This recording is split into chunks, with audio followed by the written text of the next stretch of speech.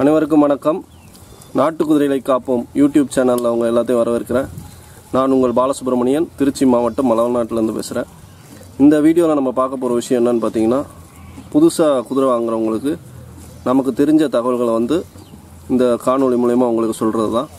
So கட்டுறது கைமண் அளவு, கல்லாதது உலகளவு. இந்த குதிரையை பொறுத்த வரைக்கும் அப்படி தான். ஸோ குதிரையில் நிறைய விஷயங்கள் இருந்தாலும் நம்ம கற்றுக்கிட்டு தான் இருக்கோம் தொடர்ந்து. ஸோ இதை நிறைய பேர் கொண்டு போய் சேர்க்கணும் அப்படிங்கிற நோக்கத்தில் தான் இந்த யூடியூப் சேனல் நடத்திக்கிட்டு இருக்கோம். ஸோ இது மூலயமாக நிறைய நண்பர்கள் எனக்கு ஃபோன் பண்ணுறாங்க. நிறைய நண்பர்கள் புதிதாக நிறைய பேர் குதிரை வாங்குறதுக்கு ஆர்வமாக இருக்காங்க. ஸோ இந்த நேரத்தில் அவங்களுக்கு ஒரு பயனுள்ள தகவலாக சொல்கிறதுக்கு தான் நம்ம இந்த காணொளி எடுத்திருக்கோம்.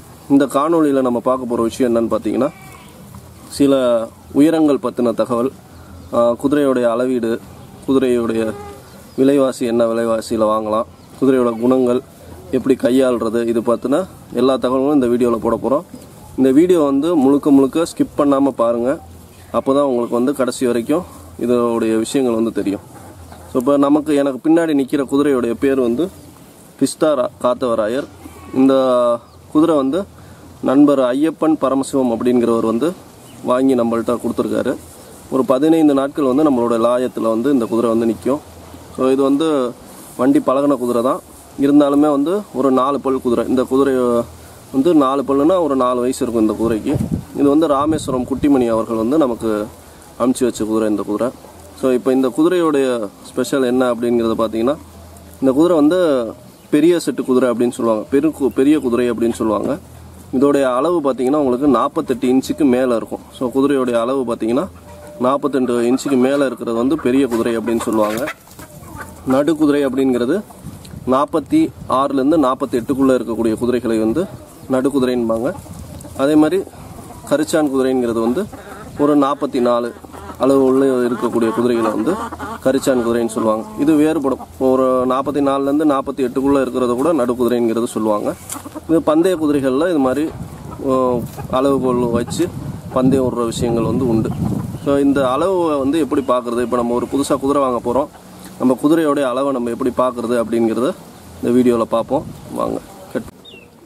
ஸோ இப்போ இந்த குதிரையோடைய அளவு எப்படி வைக்கிறோன்னு பார்த்தீங்கன்னா, முன்னங்கால் குழாம்பு மட்டத்துக்கு மேலே, அதாவது குழாம்பு மட்டத்தை கீழே 2 இன்ச்சு விட்டுடுறோம். இதுக்கு மேலே தான் நம்ம கணக்கு பண்ணுறோம். இதுக்கு மேலே கணக்கு பண்ணி அப்படியே மேலே குமார் அப்படியே மேலே கரெக்டாக 48ங்கிறது பார்த்தீங்கன்னா உங்களுக்கு 4 அடி குதிரை ஹைட்டு 4 அடி. சில நபர்கள் இந்த குதிரையை 50 இன்ச் குதிரைங்கிறத சொல்லுவாங்க. ஸோ நாட்டு குதிரையில் நல்ல ஹைட்டான குதிரை இந்த மாதிரி 50 இன்ச்சு குதிரை.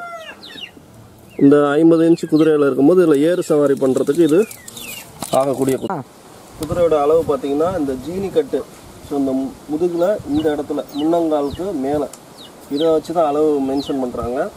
ஸோ இதோட அளவு பார்த்தீங்கன்னா உங்களுக்கு நேராக 50 இன்ச்சுக்கு இந்த குதிரை வருது. 48லேருந்து 50 இன்ச்சு குதிரை. இது பெரிய செட்டு குதிரை அப்படின்னு சொல்லுவாங்க. ஸோ அளவு இப்படி தான் பார்க்கணும் குதிரைகளை பொறுத்த வரைக்கும். இந்த குதிரையோட நிறம் பார்த்தீங்கன்னா கருங்கால் குமேத் அப்படின்னு சொல்கிறாங்க. ஸோ 4 காலுமே இதுக்கு கருப்பாக இருக்கும்.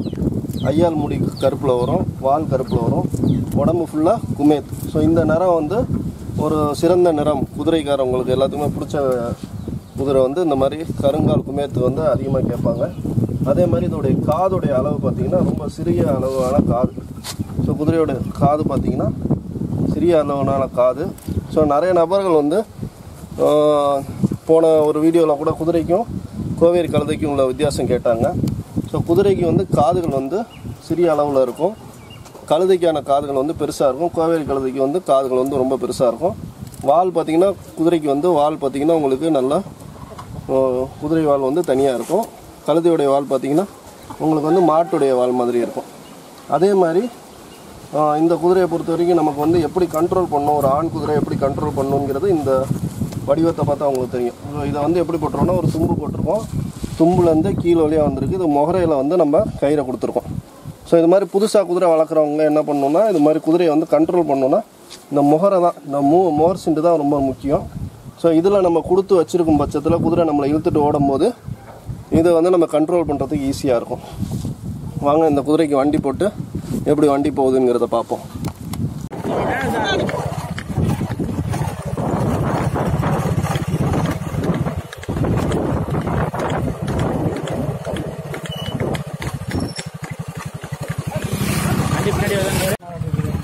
ஏடா சாயங்கால நேரத்தில் ஓட்டினா வண்டி தாண்டா வரதாண்டா செய்யும். பால் ஊற்ற வருது, பால் வாங்க வருது, ஜாமான் வாங்க வருது. பேச்சு கொடுக்காம வீடியோ எடுங்க சார். இப்போ எடுக்க பேச்சு கொடுக்காம எடுங்க.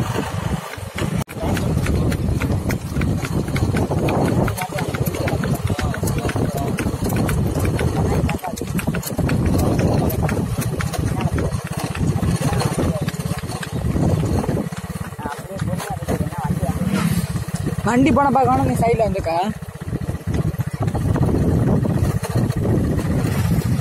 போனேன்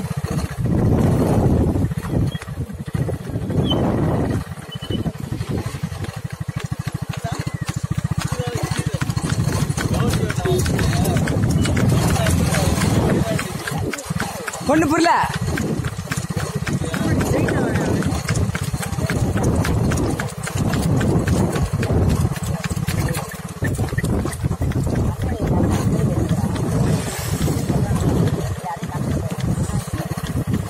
பார்க்கக்கூடாது மாதிரி 2 சைடும் பார்க்கணும்.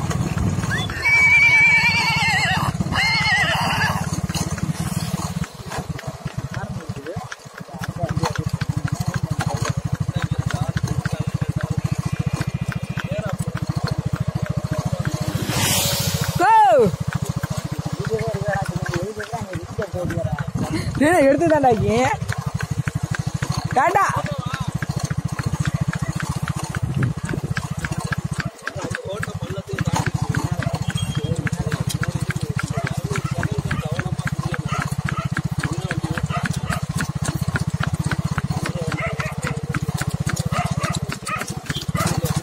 தள்ளி விட பாலாஜி கால் கொடுக்குறோம். பார்க்கக்கூடாது மாதிரி 2 சைடும் பார்க்கணும்.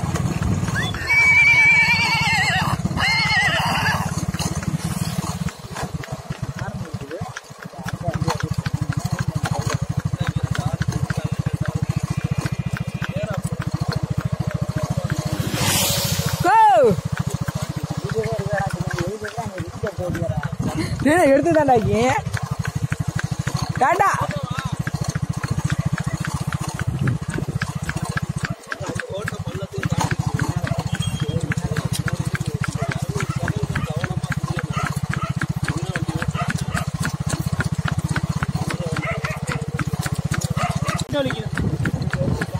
சாஞ்சி எடுக்கிறோம்ல மாறு. அதை சேவ் பண்ண சொல்றேன். போ நான் பின்னாடி தானே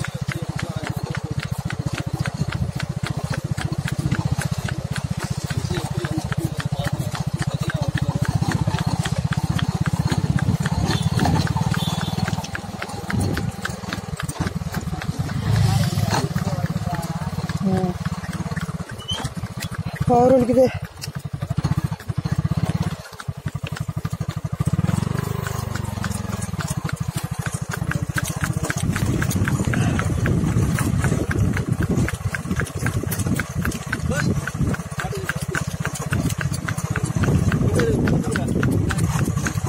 சார் ரைட்டாக இருப்பீங்க சார்.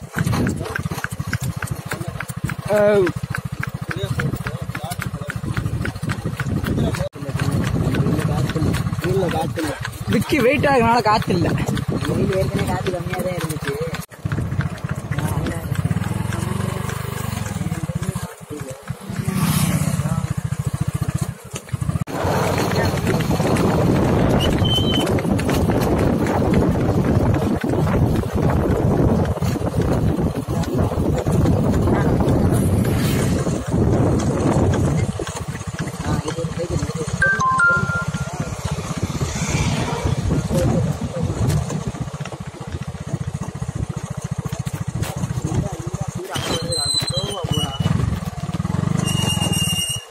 காலை தள்ளி விட